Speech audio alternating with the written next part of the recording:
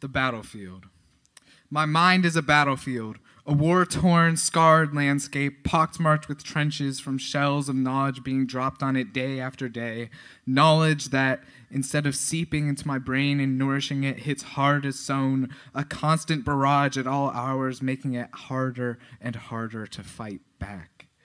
The darkness, slowly spreading, winning its war, dismantling my brain, neuron by neuron, severing each tie, one by one, until they all fall limp.